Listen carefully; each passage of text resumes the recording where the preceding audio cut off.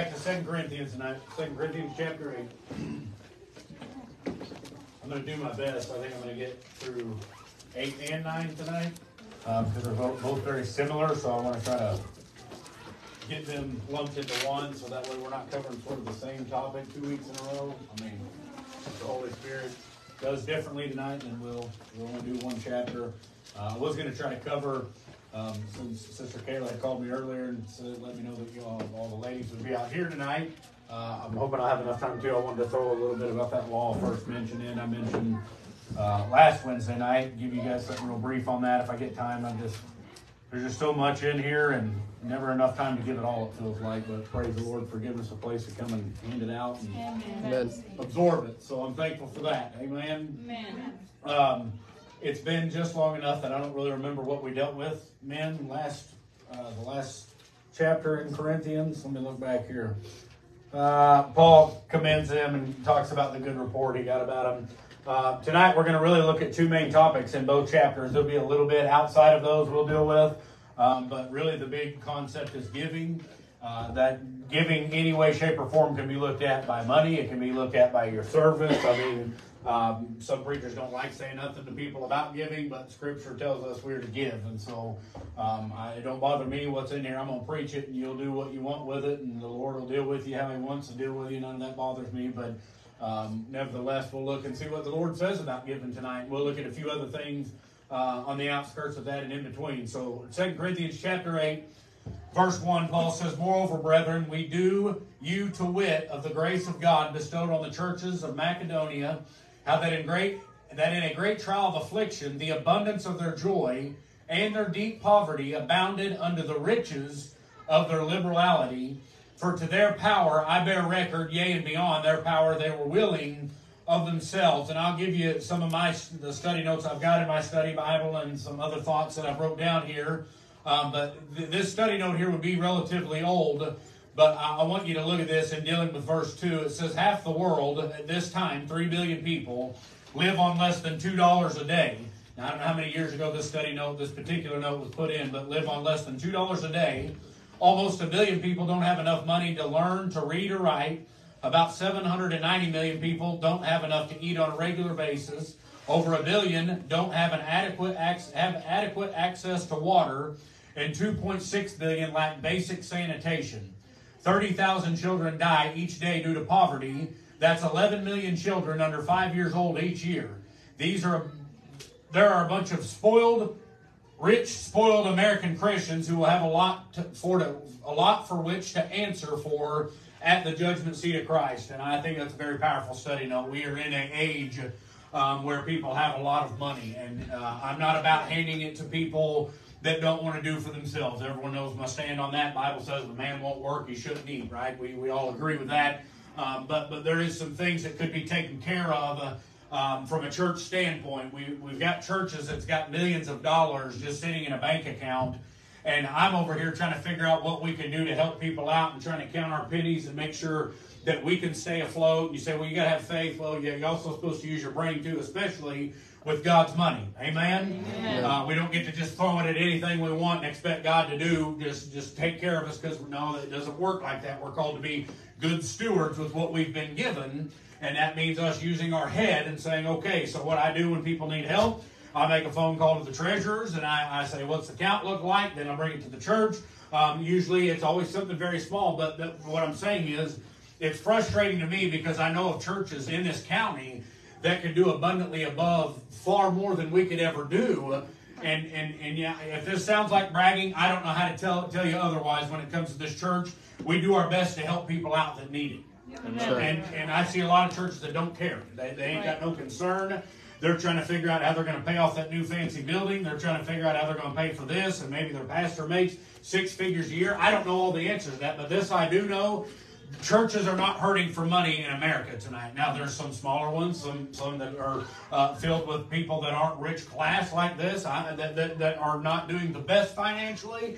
But there's more churches that have more millions than they know what to do with, and it just sits around. And what Ruckman was saying in this study note is you've got all these people, and he ends up narrowing it down to what he's really dealing with. You've got 30,000 children that die each day due to poverty, and that's 11 million children under 5 years old each year.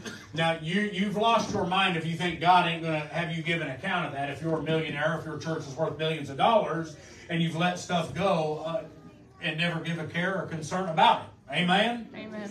Now, I don't know how you all feel about that, but I think that's good sense. A church, and we'll look at this stuff. I'm going to try to move as brief as I can, but Paul's going to deal with that, with the giving and being frugal, but also giving liberally and helping people out and doing what you can. Now, as I said, someone, yeah.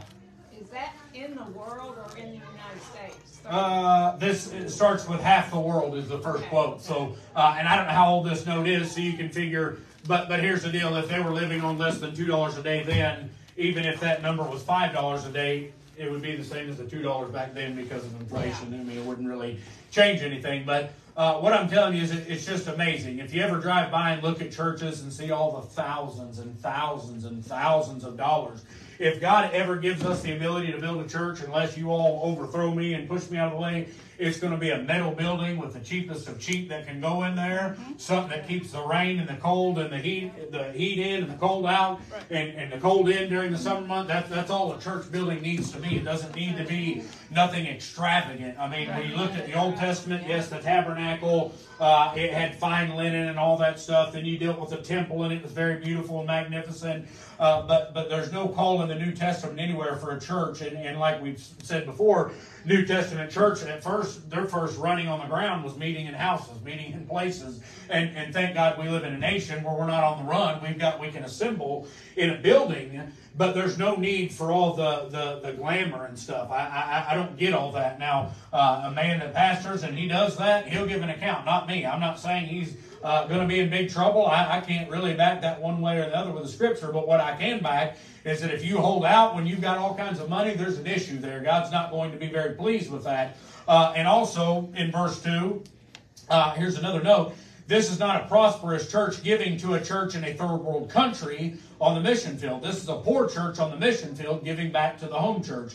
And just some food for thought. But I want to give you what Ruckman said he dealt with in regards to something along that thought here. He said that they used to give to this church. It was a missionary. He went to leper colonies in Thailand and reached a bunch of them, witnessed one a bunch, and he said they got a hold of his church at Christmas time and wanted to know if they could give them a gift. And he said they asked, here was the gift they wanted. They asked us to send them our special prayer request so they could pray for our specific needs. That's a heck of a gift you want, brethren. You ever know of any American people that say, hey, we want a gift for Christmas, and what the gift is for you to tell us what kind of need you've got in that we can pray for to help you out. And I'm going to give you the last one he says here. I at one time had correspondence with a prisoner in a federal prison. He made 25 cents a day, which was equivalent to $91 a year. He wrote me because he made so much money and wanted to tithe to a church. He asked me to recommend a missionary he could support. That you don't see that kind of attribute or attitude in the American culture today in virtually anybody.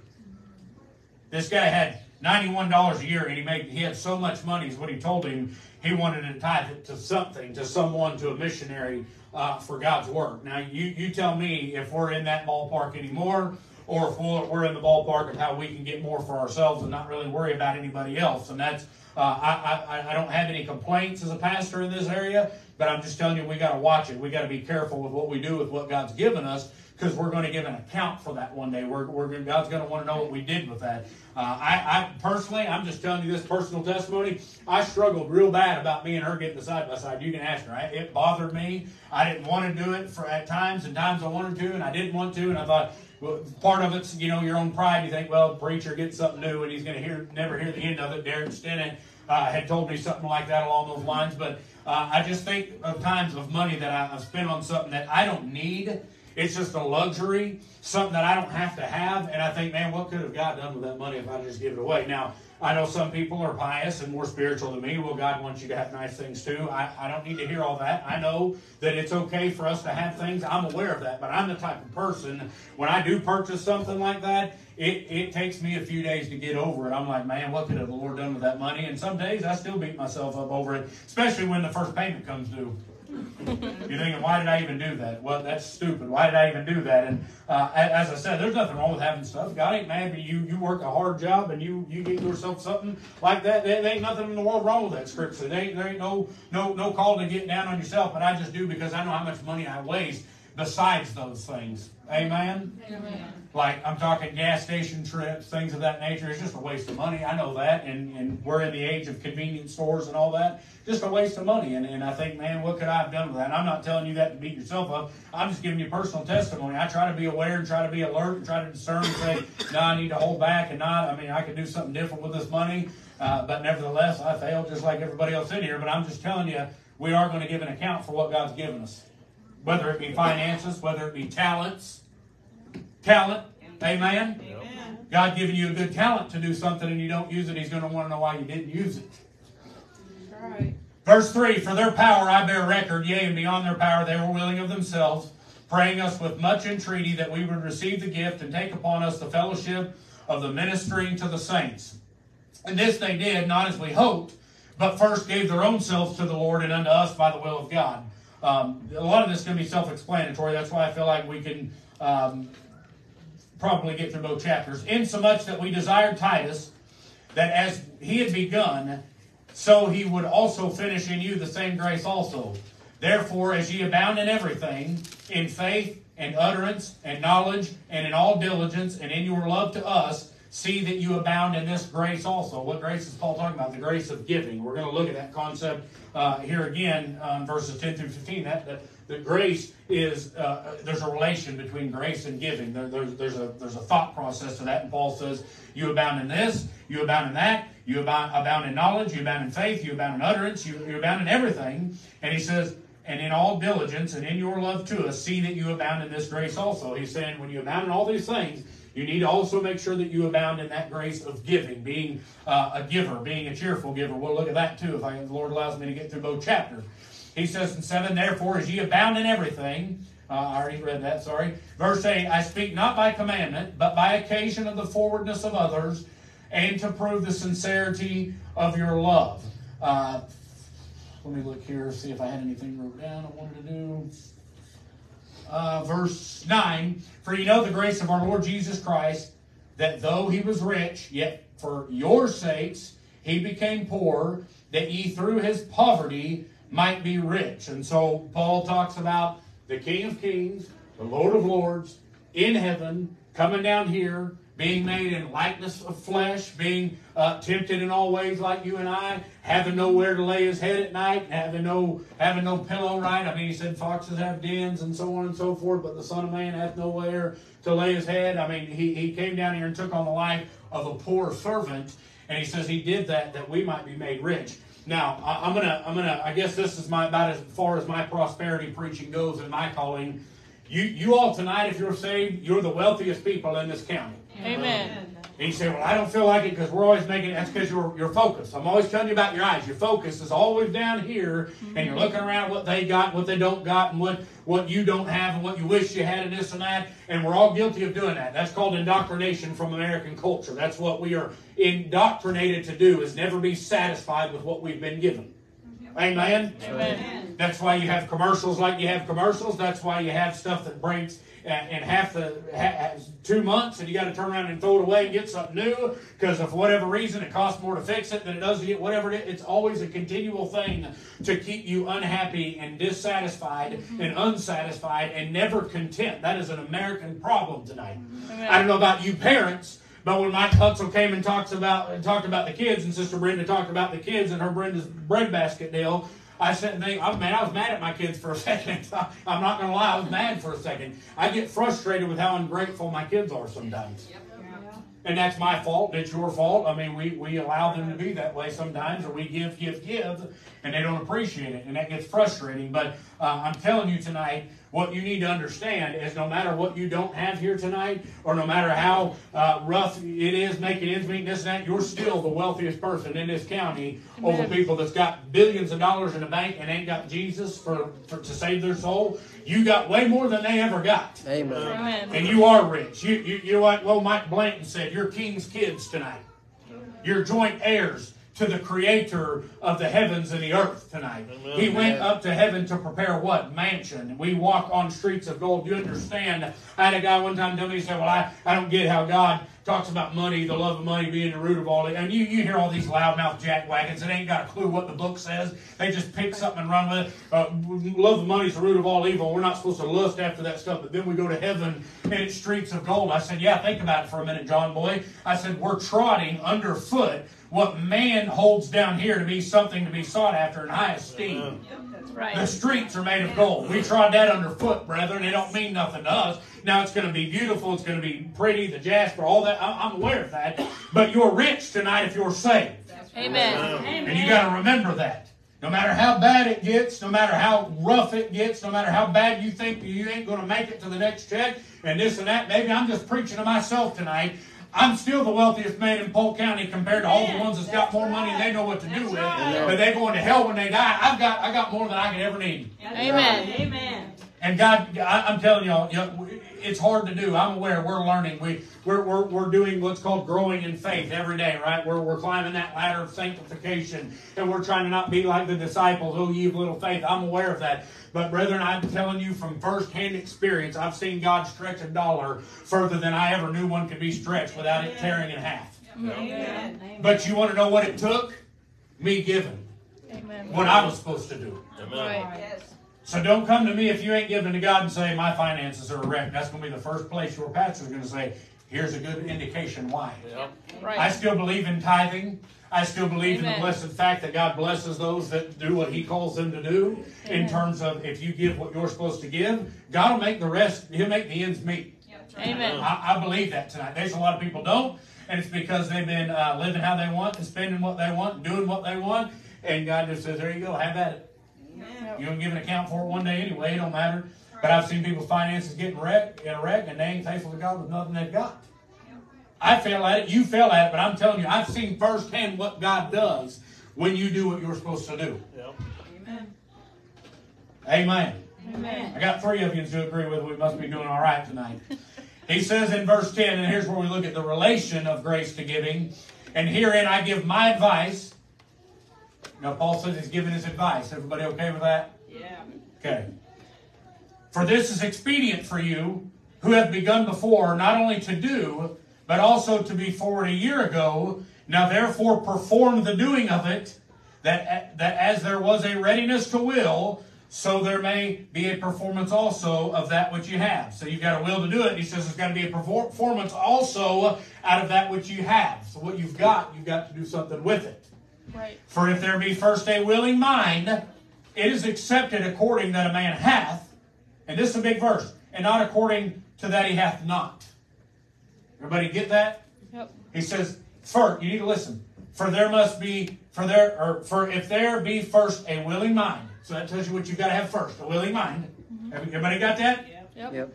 It is accepted. If you got a willing mind, it is accepted according to that a man hath, and not according to that he hath not. And so here's where I've got a note down. I'm going to also give you this too. This verse is a key for Christian finding the will of God and should be memorized. God tests a Christian on what he is willing to do. That is where the Gethsemane enters the Christian's life. The Christian's response to that determines the course of his life. So it's like this. If a Christian is willing, God will accept it even if that person is not able to do it. We always hear that saying, God doesn't call the qualified, He qualifies the called. Or He doesn't equip. God doesn't call the equipped, He equips the called, that kind of concept. That's sort of the same thought tonight. Yeah. Paul said you first have to be what? Willing. Willing. That means you got to be willing to do it. Sort of like that whole flip-flop that if a man won't work, he shouldn't eat. You got to be willing to do something in the first place before God's going to do what you need to have done in your life. Right. I believe that. I believe a man should work tonight. Everybody better amen this. Amen. I believe a man should get up and work and provide for his family. I believe if you have to have 2 incomes, then you both got to work, then that's what you need to do. Whatever you got to do to provide for your family, to stay afloat, to pay your debts, because we are called to pay our debts. Yep. As much as I hate paying them, y'all didn't amen that, so you agree with me. But that's what we ought to do. Amen. Yep. Right. But you got to have a willing mind. Now we're dealing with giving in terms of the Lord, giving whether it be financially, giving whether it be service. You need to be willing to do that. You know people's problem tonight? They ain't willing. They don't want to do it. Getting quiet in here. Amen. People, let me tell you what people want. They want the blessings of God, but they don't have the willingness to go and do what it takes in order for God to bless. Most of the time. Amen. Now, some of this sounds like borderline prosperity, but y'all know me well enough to know better and don't understand what I'm preaching and teaching. Right. I'm telling you tonight, people's problem is they ain't willing. Yep. They're willing. I'll give you this one. Danny Castle said this a long time ago, and I've never forgot this. Probably one of the first sermons I ever heard him preach.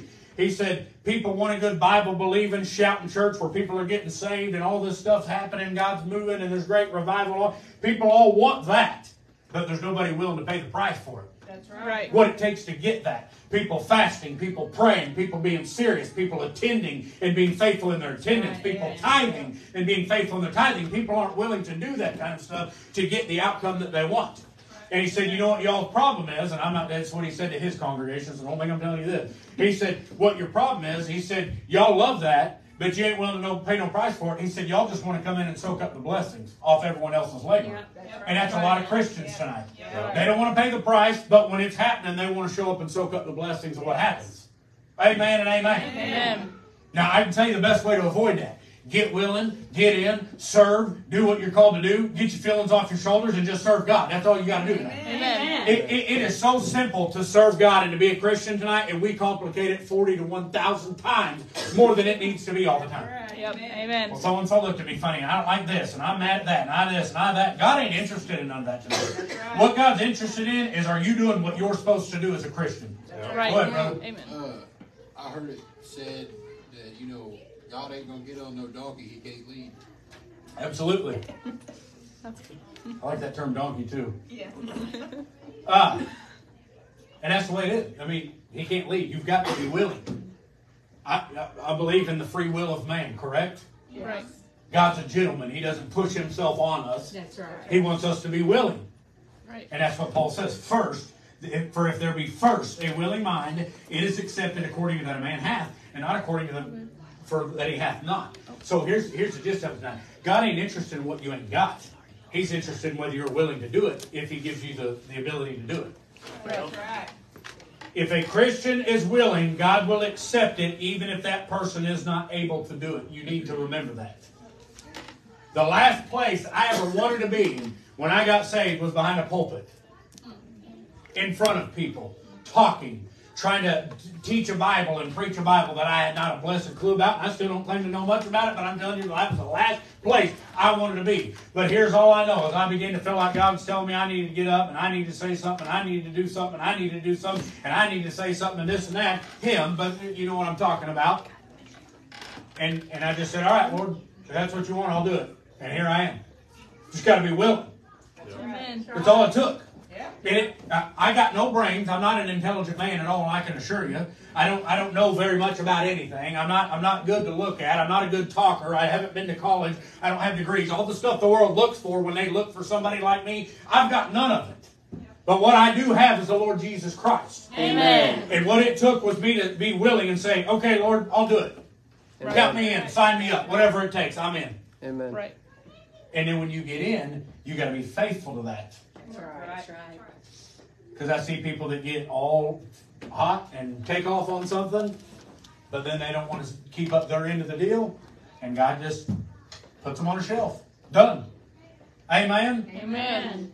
Like, I feel bad when I miss service Sunday. Right. That bothers me. Yep. Amen? Amen. Some of y'all don't feel bad about missing church. I feel bad when I have to miss it. Even though I'm sick and I got a legitimate excuse, I don't want to come every chance giving somebody else sick, or like me and Brother Gary was talking, there's only one bathroom here. I'm not playing games. I ain't taking chances. Amen. And so here's what it boils down to. I feel bad. I don't know how these new agers will just sit at home and watch it live and sip our frappes on the couch and we'll watch it live. There's something wrong with them people. Yep. Right. Amen. Mm-hmm. I don't get it. That's right. I even commented, I'd like to have been sitting here listening to Brother Gary's message Sunday morning, been back here Sunday night to listen to Brother Charlie's message, been at the nursing home listening to Brother. I'd rather be there in person for that. Amen. Right. Amen. Now, when you're sick, or you got where you just can't get far from the house, I'm going to be nice tonight and I'm going to depth, but you're in a situation where you can't do much, I understand that. God understands that. You know what I'm preaching about. the people that can be, but they're not willing to be. Right. And they sit around and wonder why, oh, woe is me. Why is this happening? Why is this? I don't know. I don't hear God say anything anymore. It's because you ain't willing to do nothing for Him. Unless it's convenient for you. Right. And I'm going to tell you something about the service of God. Very seldom, in my experience, is it convenient to us. That's right. Right. It takes sacrifice. Amen. You want something done? A lot of times you got to do it yourself. Right. And you need to get that attitude when you start serving God. Amen. That'll help you not get mad at people when they don't do what you think they ought to do. Because chances are they think you ought to be doing something too and you ain't doing it. Right. That just goes round and round and round and round. I try to help y'all. Yeah. We're real quick to notice what everyone else is not doing and forget about what we're not doing. That's right. Right. Michael Jack House said that lady came to him and complaining about that Sunday school teacher he had over some of the kids. Some lady complaining, I don't like the way she does this. I don't like this. I don't like that. I don't like Jack House looked at her and said, I like the way she's doing it better than the way you're not doing it. There's a lot of truth to that. Amen. It don't take nothing to do this, brethren. That's right. Right. That takes no intellect. That takes nothing. That takes no spirituality. It takes nothing. What does take the grace and move of God is saying, I'm going to get in and do it, even though I don't have a blessed clue half the time when I'm doing it. I'm running by the seat of my britches, and I don't know this, and I don't know that, and I ain't got no education, I ain't got this, I ain't got that. God will give it to you if you're willing, is what I'm telling you today. Amen. That's right. And he says in 13, for I mean not that other men be eased and ye burdened, but by an equality, that now at this time your abundance may be a supply for their want, that their abundance also may be a supply for your want, that there may be equality. As it is written, he that had gathered much had nothing over, and he that had gathered little had no lack. You ought to know that quote if you ever read that scripture. If you read Exodus, that's when the manna came down from heaven. God told him to gather it, and that verse 15 is a verbatim quote out of that. I know you can't copy a text and from one language to another and it still be inspired, but that's exactly what the Apostle Paul did here. Amen. For those of you need to know that. Old Testament was written in what? Hebrew. New Testament written in Greek. You get that tonight? So when Paul took something out of the Old Testament, he's writing in Greek. He quotes something out of Hebrew and puts it in Greek. And it's still the inspired Word of God. Amen. Amen? Amen. That's very much true with the King James Bible. Now, listen to me. Look at 14. That's the only time you really read much about equality when dealing with God. But by an equality that now at this time, your abundance may be a supply for their want, their abundance may be a supply for your want. The disciples didn't go around shouting for civil rights and equality. They just wanted to preach the gospel. You want equality, right here it is. Right. You give what you can with what God's given you. And if you're doing what you ought to be doing over here on this side, you're giving what God's given you and doing what you can with it, and it makes an even balance for everybody. Right. You remember the book of Acts? There in the beginning, first 4 chapters roughly. Everyone took that which they had, sold it, and they just put everything together and they just gave each man as he needed. That's that equality he's talking about. Just whatever you can do, give it and help. And guess what? If people do what they're supposed to do over here, they give and they help, and it's an even balance.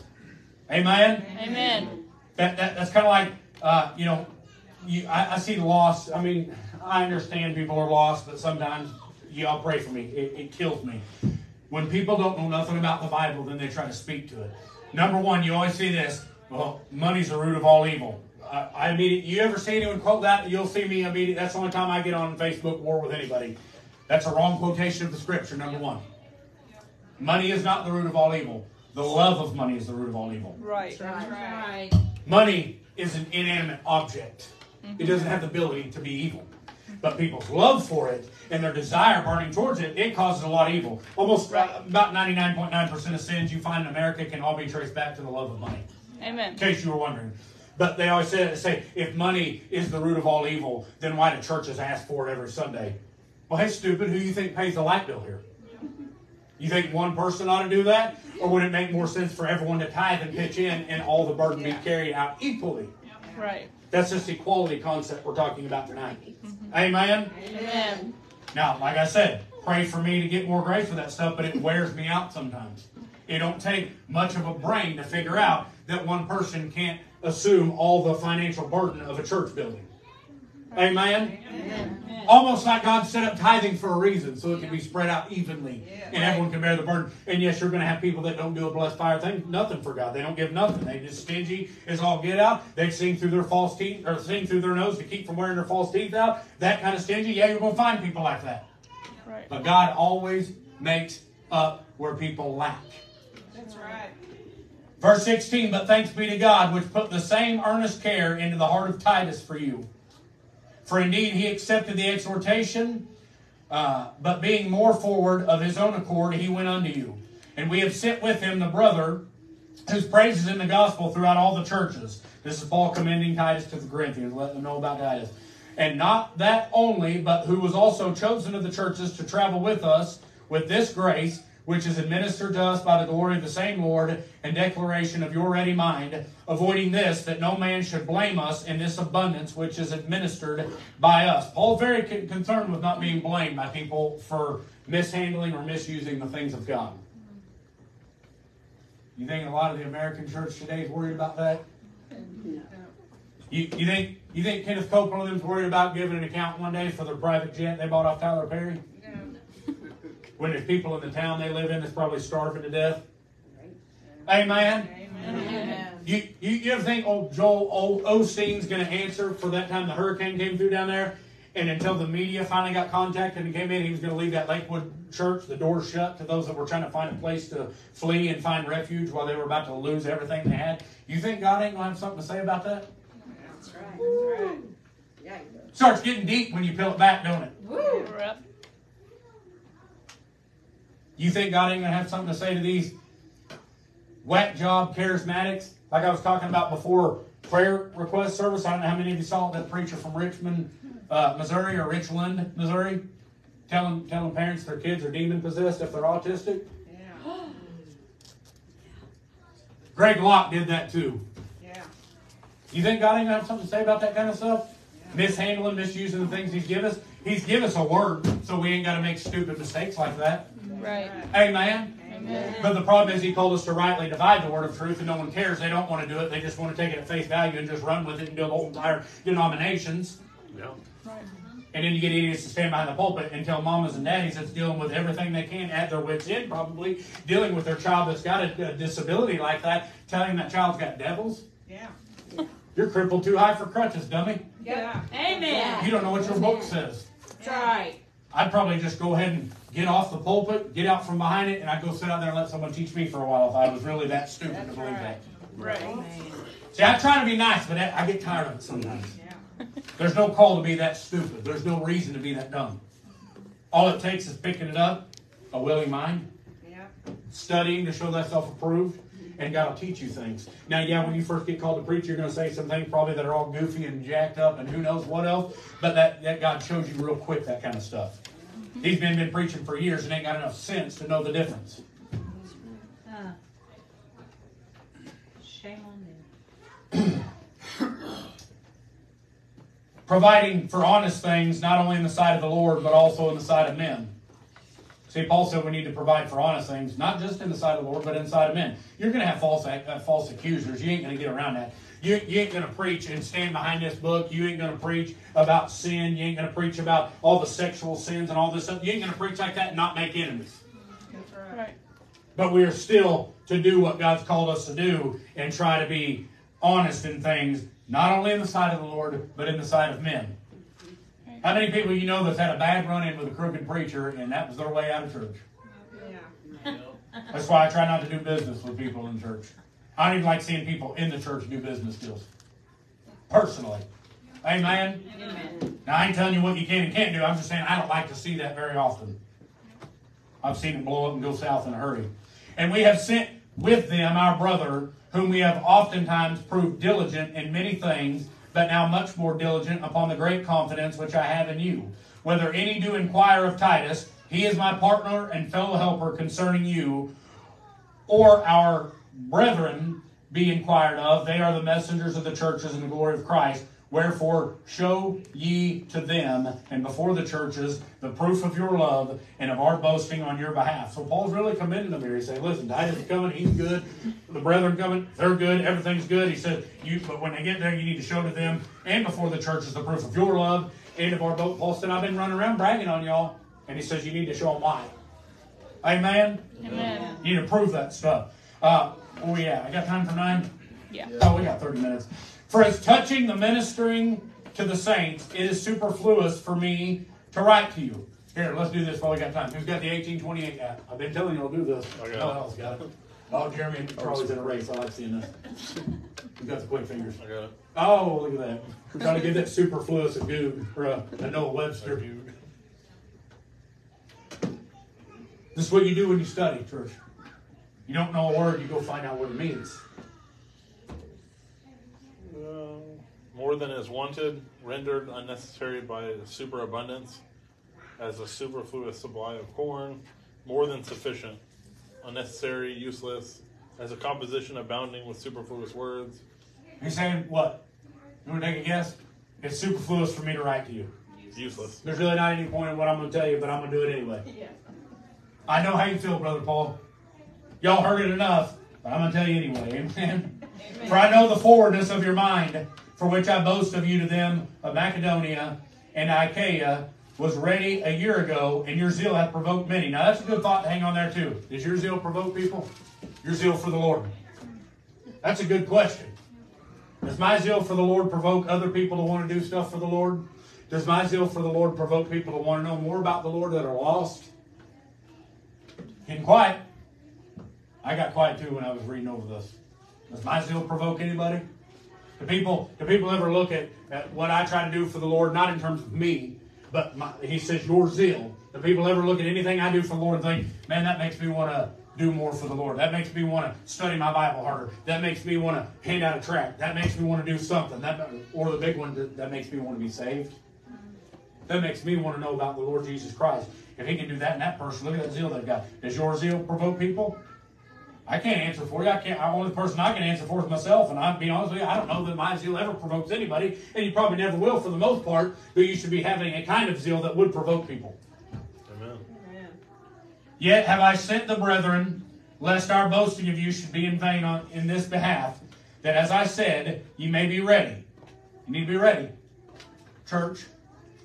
You got to be ready in all kinds of things. But here Paul says, I sent the brethren, lest our boasting of you should be in vain in this behalf, that as I said, you may be ready, lest happily, if they of Macedonia come with me and find you unprepared, we, that we say not ye, should be ashamed in this same confident boasting. I just want to give you this one word, and I understand the strong focal point here of this, but that term unprepared, that's a big one. In all things in terms of God. We need to be prepared. Everybody okay with that? Yes. That's why I was getting convicted over the music stuff. We wasn't as prepared as we should be. I get convicted over my own stuff and being more prepared for my sermons, being more prepared for Wednesday nights. Heaven is a prepared place for a prepared people. Yep. And we need to be prepared in everything we do down here and be ready. We've got to make effort. And you've got to be, what did Paul tell us last chapter? Willing. Mm-hmm. To be prepared means you have a willing mind. That's why I prayed in prayer meeting tonight and said, let us prepare Saturday night for Sunday morning. Amen. Let us be ready for it. Amen and amen. Amen. Be prepared. And what's he talking about here? I mean, if we look at this, I'm pulling way back and using this sort of as a blanket thought. But he said, if they, that means other people, find you unprepared. You know the ways you can apply this tonight if you really wanted to just start sticking it in places? Always be ready to give an answer for the reason of the hope that is in you. Being prepared in your scripture. Yep. Instant, in season, and out of season. Mm-hmm. Being prepared. Right. Christians are supposed to be a prepared people. Yep. I preached last Wednesday night on the second coming of Christ because we are to prepare for that. Right. We're to be looking for that. We're to be ready for that. We're to be watching for that. And we're to be trying to prepare other people for that. Yep. But a lot of people ain't doing that because they ain't prepared themselves. They ain't ready for nothing. They ain't even ready for church on Sunday morning. Amen? Amen. Therefore I thought it necessary to exhort the brethren that they would go before unto you and make up beforehand your bounty, whereof ye had notice before, that the same might be ready as a matter of bounty and not as covetousness. And that the first 5 verses there is dealing with ministering to the saints, ministering to one another. We don't just witness, we also minister to one another. Miss Kay, you said that during prayer meeting. Yes. People in the church ministering to one another. Now, here's why I wanted to cover 9, because Paul, and this chapter is very short. There's only 15 verses. We're dealing with New Testament giving. We're back on the concept of giving, so I didn't want to drag into out 2 weeks on the concept of giving, but I'm going to hit it both while we're here. But this I say, and here's what I'm telling you, we was going to come into this. This I say, listen to this. He which soweth sparingly shall reap also sparingly. And he which soweth bountifully shall reap also bountifully. It doesn't get much clearer than that. Yeah. If you give sparingly, meaning not very much and very careful, and like I said, I know we got to be careful with God's money, but listen, he's talking about being a tight one. Yeah. If you want to give like that, that's how you're going to reap in life. But if you want to give in a bountiful manner, then you're going to reap bountiful. That's one of them. There's your prosperity message that you can legitimately find in the gospel, and it comes to nothing to do with yourself. It talks about blessing others. Amen. Right. Now, you can be a wicked flesh pot, and you can say, okay, well, I'm going to give a bunch, so maybe I'll get a bunch back. That's not what God's telling you to do here. He's saying you need to give, and I'll show you where he's telling you that. Even every man according as he purposeth in his heart, so let him give not grudgingly, nor of necessity, for God loveth a cheerful giver. Amen. That's how I can tell you. You can't flip that around and say, well, I'm going to give a bunch, because then I might. That's not being a cheerful giver. Right. That's you trying to put your own stinking desire and wants in it and get something out of it in return. Right. And that's not what you're to do. You're to give cheerfully. Yep. Amen? Amen. I don't know anybody in here struggles with this, but if I couldn't give to the church I was a part of cheerfully, I probably wouldn't sit there very long. That's right. Just telling you. I enjoy tithing what I work out here in the real world. I enjoy giving that to this church. Amen. Because I know Mike Hutzel gets some of that. Amen? Amen. I know people that genuinely need help from time to time with a water bill or a light bill or groceries. They get that. Amen. I know what this church stands for and stands on and stands behind. I don't mind giving money to it. Yes, I tithe. In case you're wondering, Pastor tithe. Amen. Everyone should tithe. Yep. But I'm telling you right now, if I was sitting somewhere where I wanted to be sparingly and not really help out nothing, I don't know why you're even there. You don't love it enough to try to keep it further it. Why are you even doing that? Amen? Amen. I'm just being honest tonight, church. If that's you, I have no idea. I don't know what people give. I don't care to know what people give. It does not matter to me what people give. I don't pay attention. I don't look. I don't do none of that because I don't want to know nothing. But I'm telling you from a personal experience that I sit in a church that I cannot give cheerfully and give with a cheerful heart, a cheerful attitude, because I knew, hey, I know that money's going to be used for what it needs to be used for, not just keeping the lights on and paying the rent and all this other stuff we got to deal with. But I know they give to a missionary that we can back. I know they give. I'm all for more missionaries to support, but it's going to take more giving. Amen. Amen. That's all it is. Simple mathematics. Amen. Amen. But he loveth a cheerful giver. Who loveth a cheerful giver? Paul told you, God. Amen. Yep. Amen. Don't give grudgingly. Don't give of necessity. Give because you want to give. Give because you're happy about it. Amen? Every time, well, here I'm quoting him again. Danny Castle said, people like this. I ain't going down to that church. Every time I go down there, all they want is money. And he said, yeah, so does Walmart. And Right. you keep going there religiously. Yeah. Right. You go there just to look for something to buy. Amen? Yeah. Amen. I mean, that's just the reality of it. That is what it is. Right. And God is able to make all grace abound toward you, that ye always having all sufficiency in all things may abound to every good work. Ruckman believed this was the second greatest promise in the Bible for the Christian, because it is conditioned on being a cheerful giver. You need to understand that promise there. This is where you grab context. Amen? Amen. He's dealing with being a cheerful giver. And he immediately goes into verse 8 and says, and God is able to make all grace abound toward you, that ye always having all sufficiency in all things may abound to every good work. So we read things like verse 9 or verse 8, we think, man, God's going to make all grace abound toward me. He's going to give me sufficiency in all things, and He's going to give me enough grace and all this stuff to make sure I abound in every good work. Well, you've got to back up there, Hoss, and see what He's telling you you've got to do in order for that to happen. Being a cheerful giver. Yes. You've got to give. Well, it's the old saying, you got to give in order to receive. That's right. But you got to do it cheerfully. Verse 9, as it is written, He hath dispersed abroad, He hath given to the poor, His righteousness remaineth forever.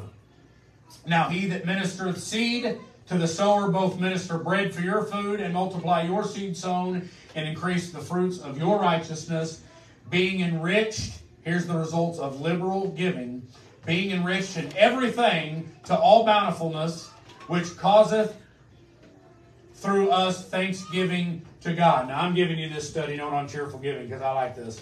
Cheerful giving accomplishes 4 things in verses 11 through 14. You're going to read.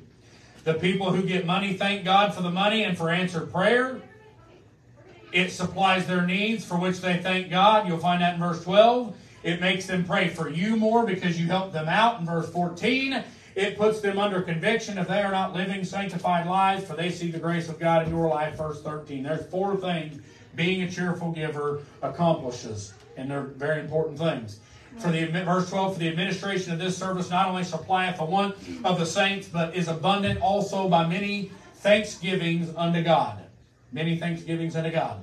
Whilst by the experiment of your administration, they glorify God for your professed subjection unto the gospel of Christ. There's God being glorified in verse 13. And for your liberal distribution unto them and unto all men.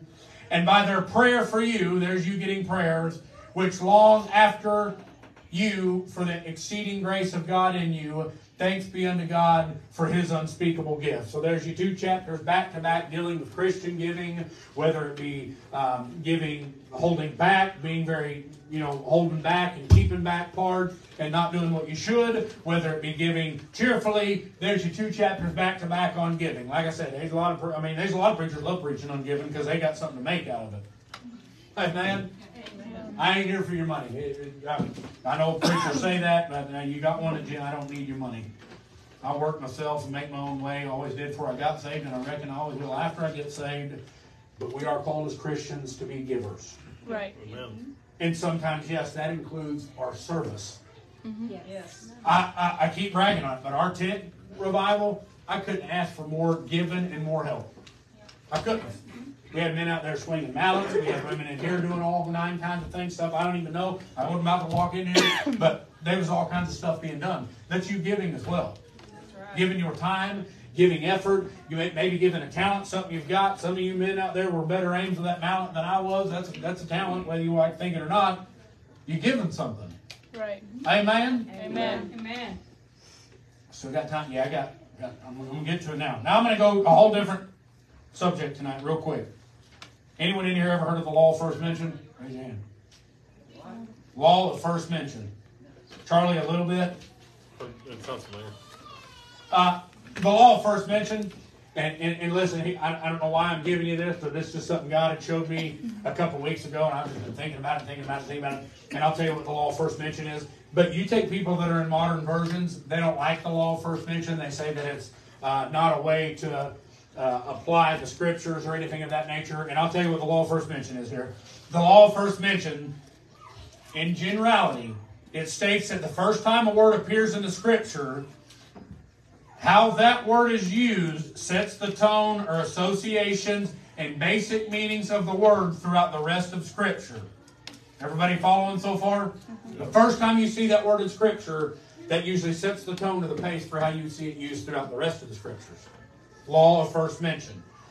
That word's definition may be clarified, extended, contrasted, or qualified, but that original meaning will run throughout the entire book. And the one I'm going to give you now, I'm just trying to show you modern perversions versus King James Version. And I figured most of you probably hadn't heard of law of first mention. But it's like this. It's like the first time you run into the word, say you're reading a book. And I don't work with any book. Your Bible. You run into the word sin. The first time the word sin appears, which I have it here, Genesis 4:7.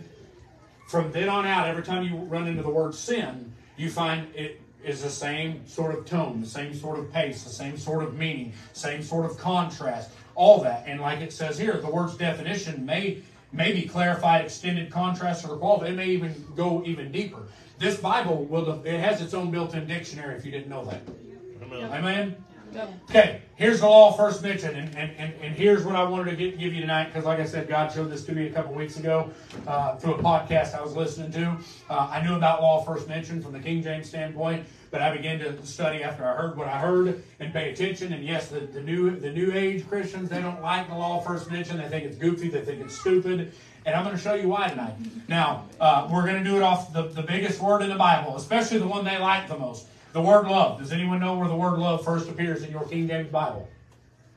It's Genesis 22:2. I want someone to do me a favor and flip over there to Genesis 22:2 and see why law first mentioned is kind of neat, and it is relatively important when studying your Bible. It helps give you some background and some understanding of words and things. Now, you won't find this to be true with every single word, but big words, sin, love, miracles, blood, prophet, things of that nature, that's what we're talking about. Big, important words. Who's at Genesis 22:2? Charlie, I seen your hand first. What do you got there? And he said, Take now thy son, thine only son Isaac, whom thou lovest, and get thee into the land of Moriah, and offer him there for a burnt offering upon one of the mountains which I will tell thee of. Brethren, that's the first mention of love in your Bible. Did you see what it's in reference to? Take thine only son, whom thou lovest, and go offer him. Do you get where I'm going with this tonight? I'm getting Holy Ghost chills telling you this. Surely to goodness somebody's getting this tonight. Amen. Tell me that law first mentioned don't work when it's setting the precedent for the word love. Yeah. Right. For God so loved the world that he gave his only begotten Son, that whosoever believeth in him should not perish but have everlasting life. Right. God loved his Son, but he sacrificed him for sin. Yeah. And the first time you find the word love mentioned in your King James Bible, it's to Abraham in terms of giving his only son. That was his promised son. Amen? Amen. Amen. Now here's what I want you to do. You're going to take your phone, unless someone in here for some reason has an NIV, and so you better not. No, I don't care if someone brings one in here, but it would just probably be awkward.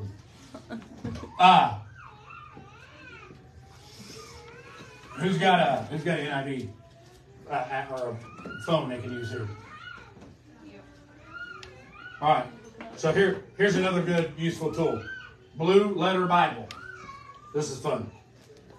You can search a word. It'll tell you how many times it's in the Old Testament, the New Testament, the entire Bible. I mean, you can do all kinds of things on it. It's fun. Saves you a lot of counting if you're like me and you're horrible at math. So what I'm going to do is, and I'm showing you, I'm going to type in the word love, and I'm going to search it. Now it tells me in the King James Bible where it's at. First mention, right there. Or loveth, I'm sorry. That's love. Amen? Yeah. So I type in loveth. Come on now. Where's that at, Charlie? 22:2. Yep. What was the word? Loveth. Okay. That's the first time you will see love, period. If you just type in love, it'll take you way on past Genesis. You type in love is, it takes you like 3 chapters past. So there's love is. There it is, Genesis 22. Take now thy son, thine only son Isaac, whom thou lovest. Now what I'm going to do here, because you don't find words like lovest or loveth in the NIV, amen? Type in love, not live. Love, not live. You're about to see your preacher throw a phone in. If you don't have fat thumbs, you don't know the struggle. Amen. Right, so I typed in love. I go over here to the King James section. NIV. Search it again. Oh, I'm talking a big game tonight. But Here you go. Do you want my phone? there it is. Okay. I got it to work. Love in the NIV. The first mention of love in the NIV is Genesis 4:1. So someone go get Genesis 4:1 for me in the NIV. This may not mean nothing to you, but I find it to be rather interesting. This modernists don't like law first mentioned, they think it's stupid and goofy. Now, what's that verse say, Sandy? Go ahead and read it It verbatim. says, Adam made love to his wife Eve, and she became pregnant and gave birth to Cain. She said, with the help of the Lord, I have brought forth a man. So Adam made love to his wife Eve. Now, I'm going to say, number one, I'm not a fond of that wording, a fan of that wording. Yeah. I'd hate for one of y'all ladies to be in here teaching these young in Sunday school. You hear what I'm saying? And Adam made love. Now, us King Jamesers, we know it as knew his wife. They knew each other. There's some couth there. Yeah. Amen? Amen. But the NIV says they made love together. Now, but what I'm giving you tonight is the law of first mention. Do you understand why these people can't get their bearings with the Bible? Well, law of first mention don't work. Yeah, because your law of first mention is sexually related. Our law of first mention is what you and I is blessed by and under tonight, and that's the sacrifice of someone's only begotten son. Amen. And that's a big deal to me. It may not be to you, but I thought, how interesting is that? And then I never even knew that verse was in the NIV, that they'd made it to made love. I prefer, as a gentleman, it to say they knew each other. Amen. Or conceived, right? What was that verse, Sandy?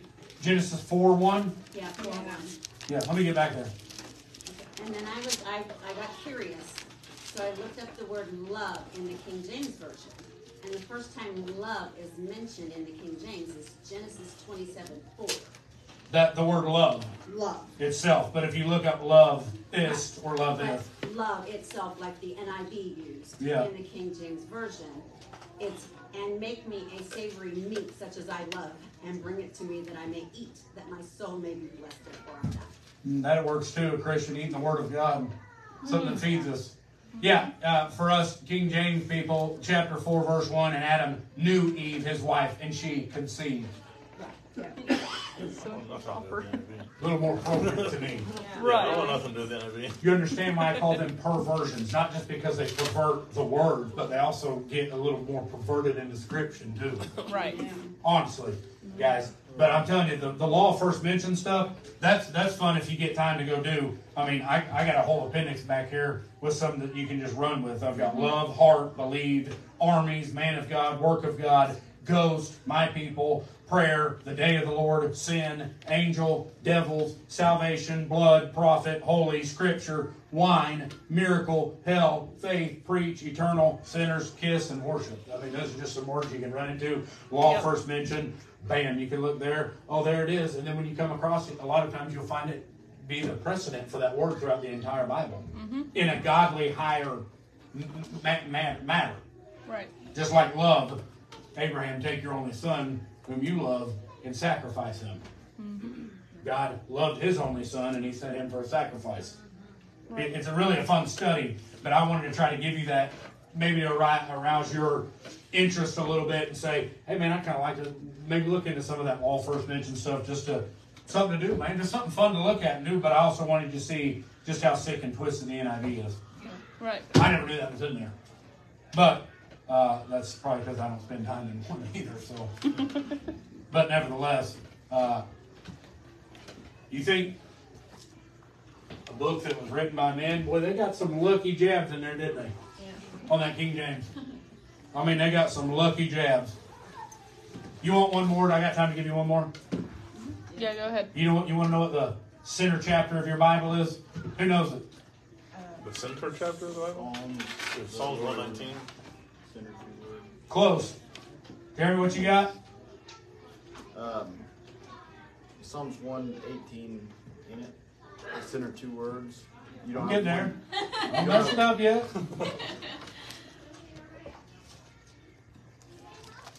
I'm not making this up. You can go double check me. If you want to go count all the verses out yourself, you can go do it. Come on, Fonz. Let me see here.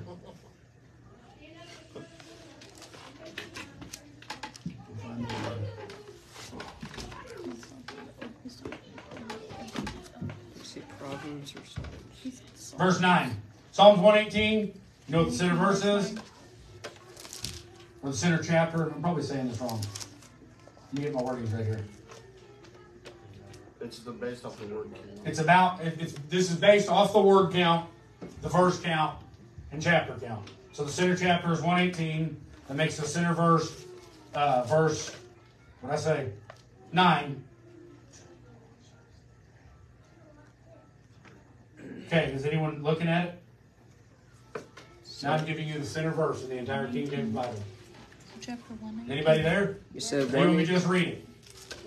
Psalms 118, verse 9. I got it. Center verse of your Bible is, it is better to trust in the Lord than to put confidence in man. Charlie's there looking at it. Just so you know the same you pulled your leg, Charlie. How many words are in that verse?